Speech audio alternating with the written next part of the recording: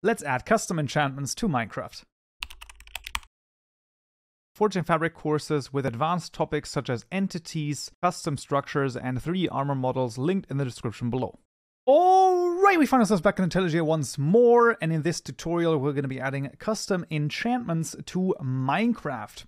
So this is actually fairly straightforward, all things considered. We're going to see one particular example on how to add an enchantment, the actual functionality of which is fairly straightforward to understand. If you have any other functionality that you want to add, this is of course something where you just have to implement some things yourself, but we're also going to see in just a moment some vanilla examples of enchantments so that you can basically model your custom enchantments off of that as well. So in our tutorial mod package, we're going to make a new package called Enchantment. There you go. And in there we need two new classes. One of them is the mod enchantments class, and the other one is going to be the Lightning Striker Enchantment. Quite the name, but that's going to be fine. And we'll start with the particular enchantment class right here. This is going to extend the enchantment class. There you go, from net Minecraft World item enchantment. Then we'll hover over this create constructor matching super.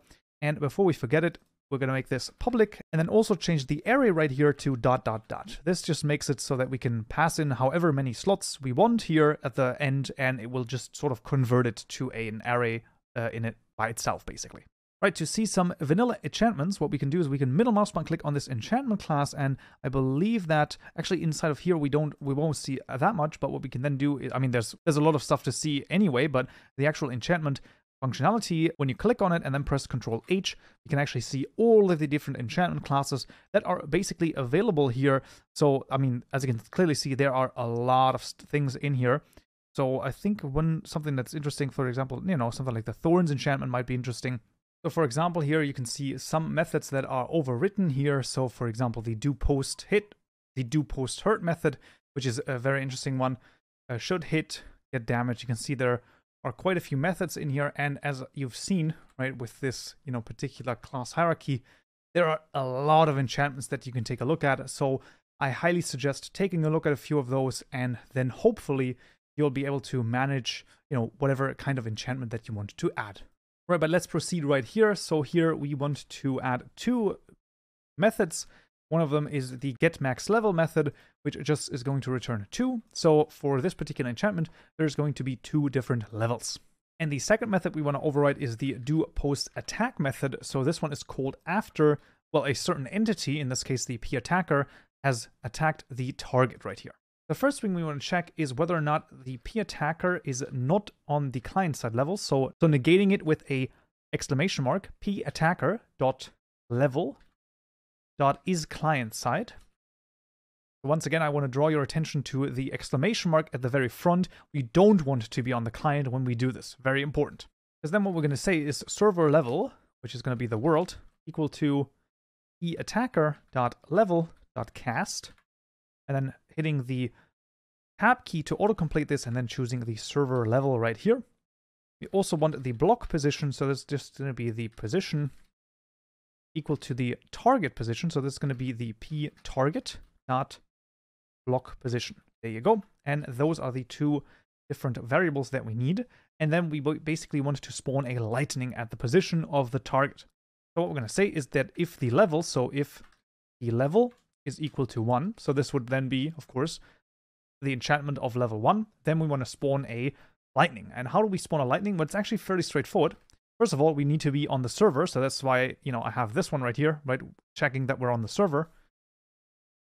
And then I can call entity type dot lightning bolt dot spawn, passing in the world, passing in null position, the mob spawn type.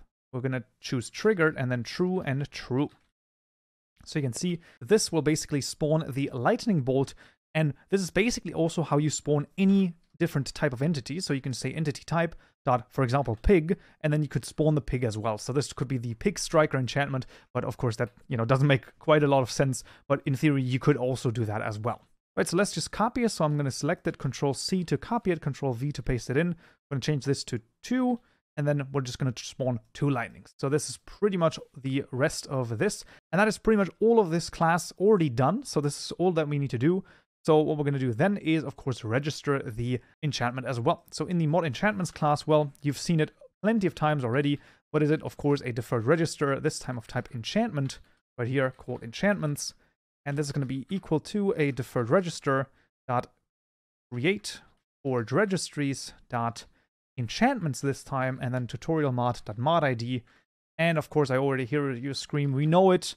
There is a register method, which is of course static and void, and has an iEvent bus called event bus in it. And this is where we'll call the register method right here, passing in the event bus. And so that we don't forget it, tutorial mod class right here, mod enchantments.register, and then passing in the event bus. That's great. Right, and now on to actually registering the particular enchantment. So what we're going to do is a public static registry object of type enchantment. There you go.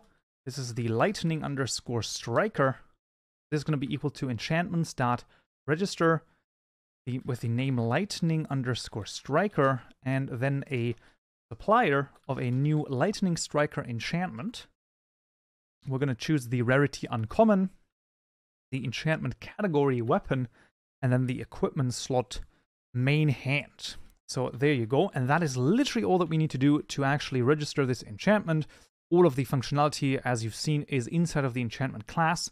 And then last but not least, we also need a translation, and that's going to be in the lang folder in_us JSON file. I'm going to quickly copy this over. This is not very complicated at all. You can see it's just enchantment, tutorial mod, lightning underscore striker. This name, of course, being the same as this name right here. And then it's going to be displayed as the lightning striker. The different levels, we actually don't have to translate. This is going to be done, automatically. Basically, if it's level 1, it's going to look like this. Level 2, look like this. So that's the general idea right here. So this is actually all that we need to do. So let's see if it works. Alright, we found ourselves in Minecraft, and as you can see, the lightning striker has been successfully added to the game, the enchantment. So let's just put it on some swords, and there you go, lightning striker 1, and then right here, lightning striker 2. So, and then let's set down a sheep, or a couple of sheep. And let's see, there you go, spawn the lightning, and they're pretty much done for immediately. And then the other one as well works totally fine. So this is pretty much how easy it is to add a custom enchantment to Minecraft. Right, that would already be it for this tutorial right here. I hope you found this useful and you learned something new. If you did, I would very much appreciate a like, and don't forget to subscribe for more tutorials just like this one. I also want to thank all of my lovely Patreon supporters for supporting me and this channel. It is very much appreciated, and I'll see you in the next tutorial. So, yeah.